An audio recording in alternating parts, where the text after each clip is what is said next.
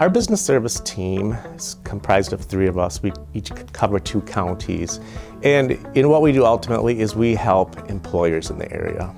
One of the main things we focus on is employee retention and attraction for local businesses. We also have a lot of grant money that's administered through our team to help train and retrain employees. I think sometimes the employers look at us as an extension of their HR department. We are able to assist them better to assist their employees.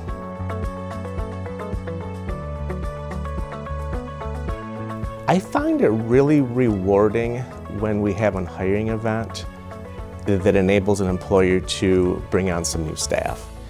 Last summer we had a hiring party in each of our counties, and I found it really rewarding to listen to the employer walk away saying, "Thank you so much. I have a full crew now because of this event."